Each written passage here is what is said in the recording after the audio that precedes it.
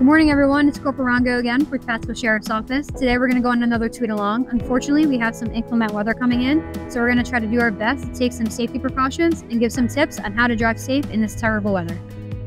Today we'll be responding to calls for service and also conducting proactive patrols throughout the community. We also want to ensure that the citizens of Pasco County are fully prepared for the severe weather that we are expecting. So we're heading out. We just visited Pasco Park over here in Holiday.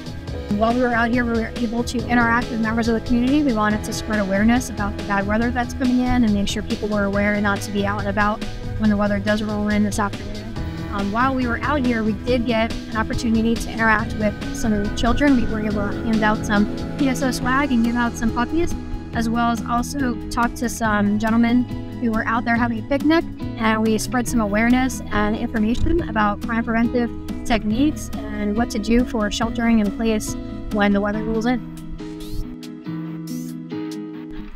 Hey guys, so we were heading out, we were leaving Pasco Park, but as we were pulling out, we did see a fire truck and other officers going in the opposite direction with their lights on, so we made a U-turn and we're going to go back and we're going to see what's going on.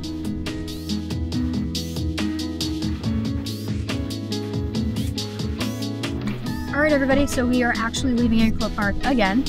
Just so you guys are aware, there was a missing person that had been recovered out there, so that's great news that the person is safe and is being checked out by fire rescue as we speak.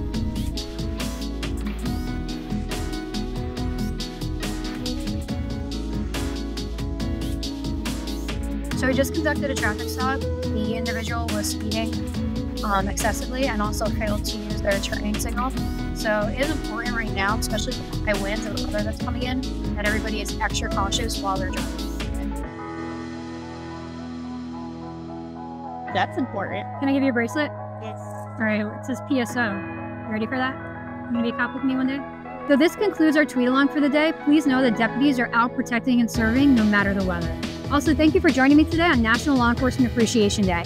We appreciate you and your support, and thanks for not letting it rain on our parade. So have a great night and stay safe.